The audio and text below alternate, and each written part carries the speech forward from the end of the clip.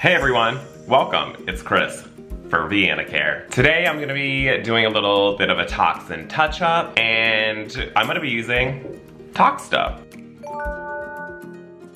We know that there's at least 7 different types of botulinum toxins that are, out in the world, and it ranges from A all the way up to G. Now, when you're dealing with cosmetic procedures, such as doing a Botox treatment or any other type of neuromodulator for a cosmetic purpose, you're gonna be looking at botulinum toxin type A. And that's exactly what Toxta is. This is a product that needs reconstitution. When you're looking at reconstitution, you're gonna be using either a purified saline or water. My preference that I'm gonna be using today is gonna be a bacteriostatic saline. Per the information, this is a highly purified botulinum toxin type A, which should allegedly help prevent resistance. So if you're not familiar, there is a thing, and it is very rare, people can actually build up resistant to botulinum toxin type A. Odds are that you're not going to be experiencing that, but this has a higher percent chance of you not building a resistant to that, so that's pretty cool. And then this could last up to 4 months. We'll see. Typically when I'm doing my treatments, I will typically be about, it used to be about 2 months, but now I'm about 2.5 to 3 months or so.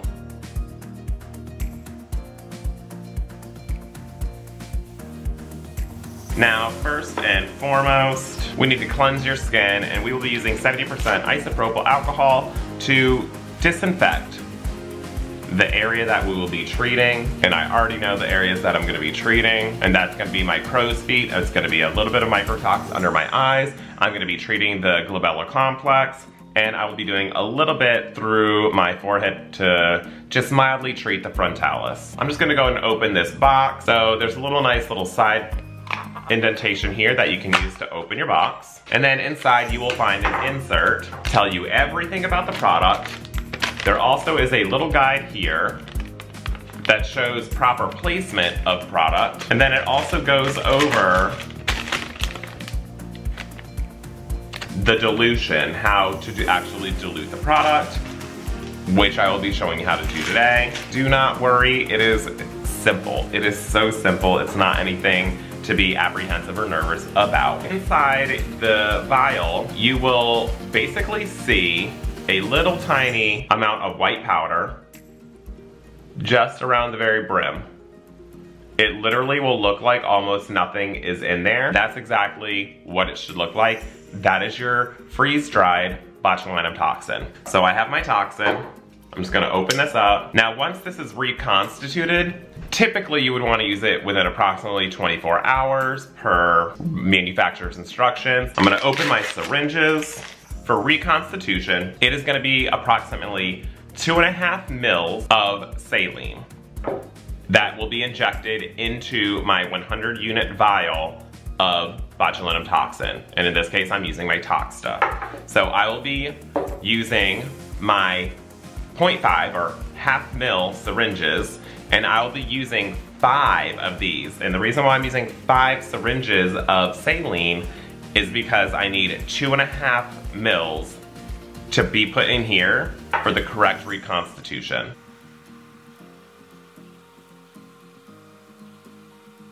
Now, so I'm not wasting syringes, I'm just gonna use these 2, and I'm going to insert it in here and fill that up, and then I'm gonna be refilling these each 2 more times, and then I'll do another one. So now that I'm ready to put my saline in, I'm just gonna remove this silver cap, like so. I'm gonna use an alcohol pad, and I'm going to clean and disinfect the very top of this, just for extra sanitation. All right, so far there is 2 mils of saline in there. All I need is 1 more full syringe. I like my toxin to be a little bit stronger, so I'm just gonna do slightly less than a full syringe. So once that has been filled with my saline, I'm just gonna swirl it around a little bit. And that's just to make sure everything is mixed up nicely. You shouldn't be shaking this, there's no need to shake it. You literally just need to roll it around. And once you have your product, this is the amount that it looks like. So this is your 100 units. This is exactly what 100 units looks like. Let's go ahead and give myself another little wipe down, and then I will put some marks on my face. I'm gonna be treating this area kind of through here. I don't need much through here, okay? And then I'll obviously be treating, you can see I have very strong muscles that pull down. So I'll be treating the procerus and I'll be treating my corrugator muscles, which makes up that glabella complex. And I might treat just the sides through here.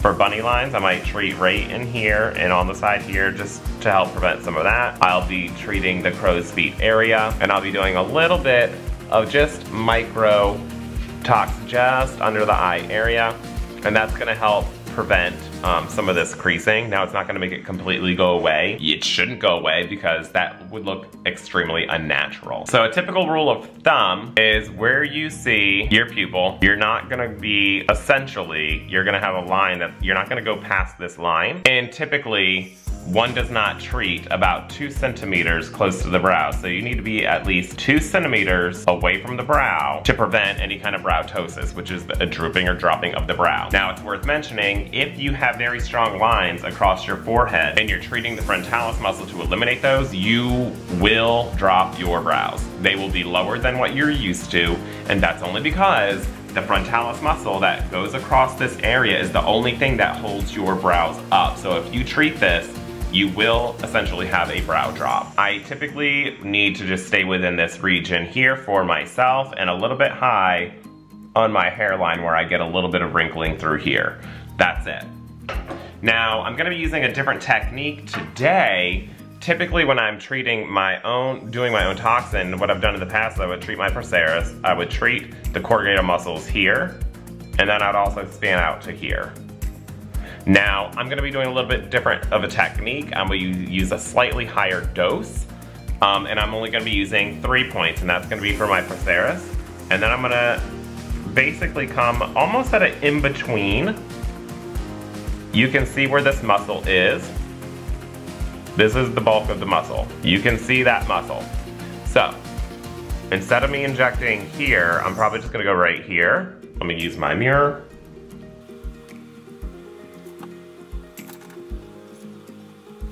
All right, so my procerus, I'm gonna inject here. My corrugator muscle, instead of injecting here and here, I'm gonna be a little bit farther over. And that's gonna allow me to hopefully just paralyze this whole portion here. And then that should cause a little bit of a lifting here because the corrugator muscle is responsible, and the procerus, they're responsible for pulling down. So by weakening that downward pull, it's gonna raise it away, which will eliminate that wrinkle right there. For my crow's feet, I want to stay at least 1 centimeter away from where the orbital bone stops, but outward.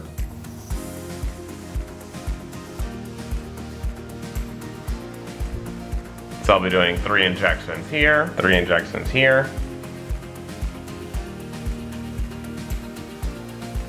I'll be doing an injection above each brow. For myself, I don't want to have this kind of a exaggerated brow, which can happen. So for me, I usually will put 1 unit right above the brow, and that will cause this to drop down just slightly. So once it's done, I won't have a severe arch.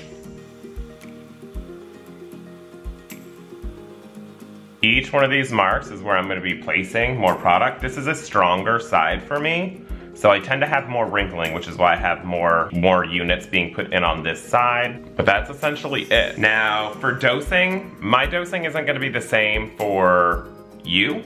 My dosing is what works for me.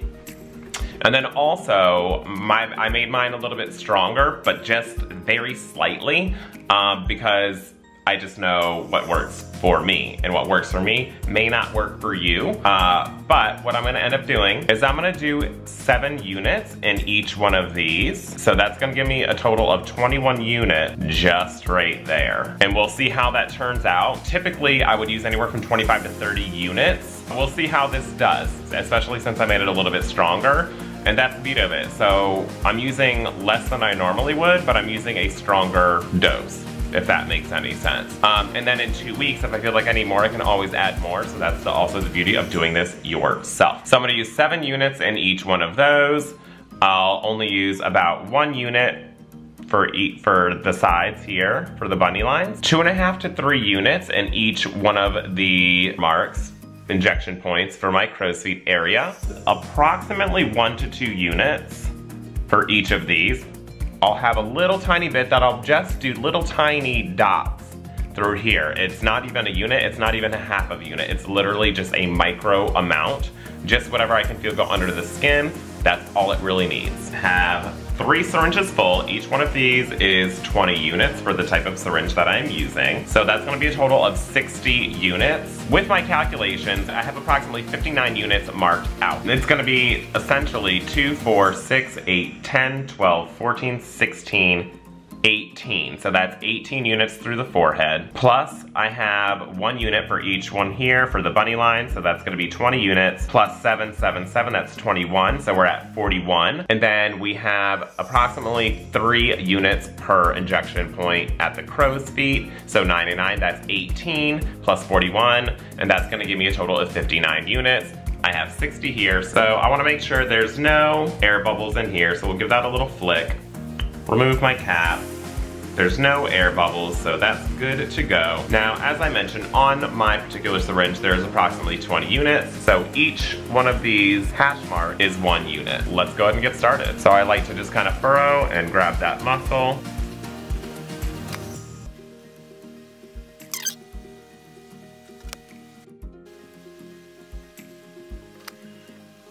I have 1 unit that I'm gonna put here, and that's gonna complete that amount. All right, so that completes that. So we had 7 units in each. That last one made the 7 units. And then 1 unit in each of those, totaling out to 21, 22, 23 units. I'm starting to do my forehead. The frontalis is very, I don't want to say shallow, but it's, you don't go as deep. You do a very superficial injection.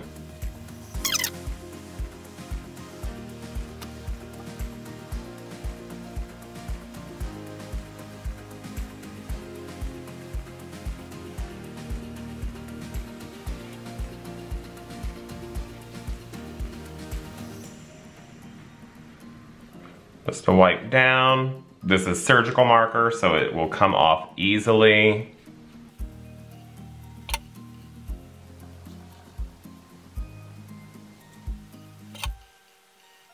Have approximately 6 units left in here, and that's gonna be enough for me to essentially do my little bit of microtox underneath my eyes, and maybe whatever's left I will sporadically place where I just feel like I need it. So that is gonna be a total of 60 units. So now we'll just do a little bit of tiny microtox underneath of the eye. And like I said, I'm literally just putting just the tiniest bit amount. Once I feel it in there, that's all it needs. It's very superficial for me.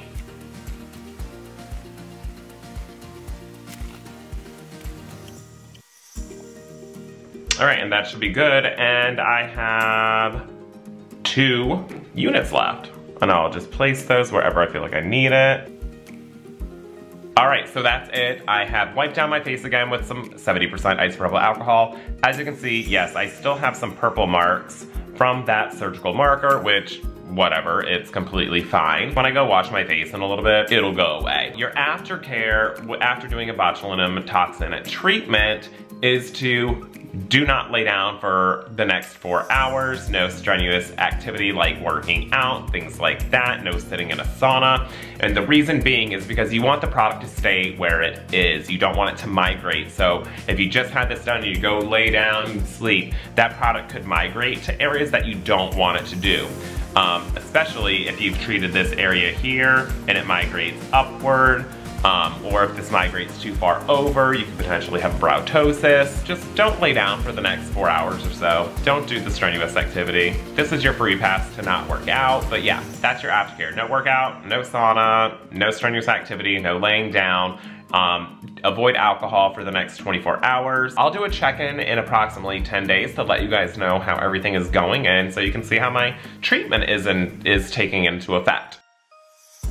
All right, welcome back, you guys. So this is my 10-day check-in post-toxin treatment utilizing Toxta from Vianacare.